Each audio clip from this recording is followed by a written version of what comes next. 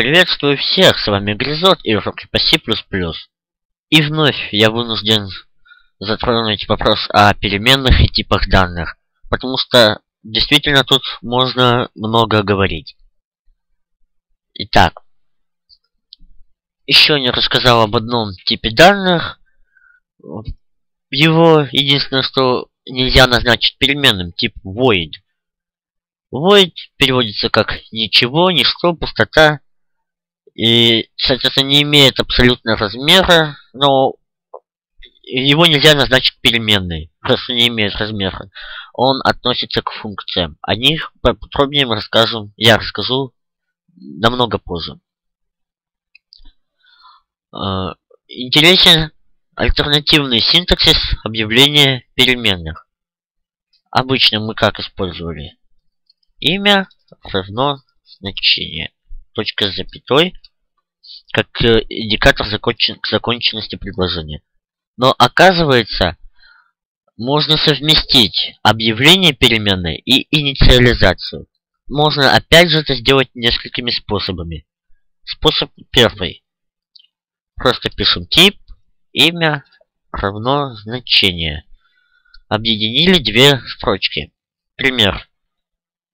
Int a равно 5. Для проверки выведем значение a на консоль.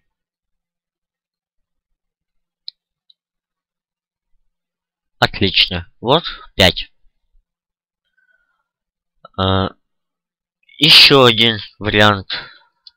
Тип, имя и значение можно написать в круглых скобках. Значение. По сути, эти два типа, два вида объявления и инициализации, ничем между собой не отличаются.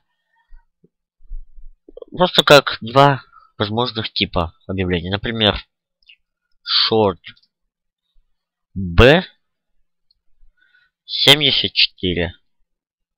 Можем вывести b для приличия, чтобы посмотреть. 74, как и было. Но, оказывается, это еще не все. Можно еще интереснее сделать объявление и инициализацию. Начнем с объявления. Тип. Можно писать имя 1, запятая, имя 2, запятая, имя 3 и так далее. Ну и в конце, естественно, точка с запятой. Например, так, что возьмем float c1, c2, c3, c4. Мы сразу объявили 4 переменные, и все они будут иметь тип float. Но нам бы было неудобно каждую из них потом отдельно инициализировать. Поэтому и это можно совместить с инициализацией. Тип имя 1 равно значение 1. Значение 1. Запятую не забывайте ставить. Имя 2 равно значение 2.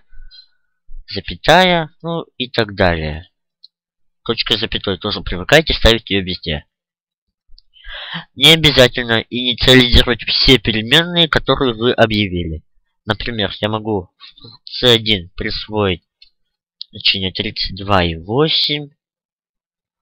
c2 не будем присваивать значение.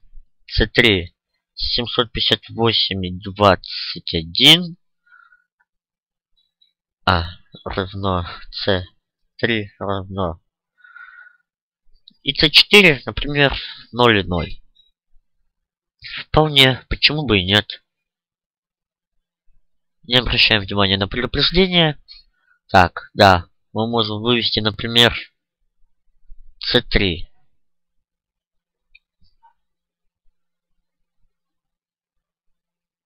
Вот, 758, 21. Но напоминаю о еще одном. Еще раз, точнее, напоминаю о правиле программиста. Сначала опиши, потом используй. Мы с вами только объявили переменную c2, но ее не описали. И при попытке вывести ее значение нам выдадут ошибочку. Вот ошибка такого типа. Runtime check failure. The variable c2 is being used without being initialized. То есть переменная c2 была использована без инициализации. То есть вот компилятор у нас такой строгий, внимательно следит за нами. Ну, такой маленький урок получился. С вами был Агризот. Подписывайтесь на мой канал.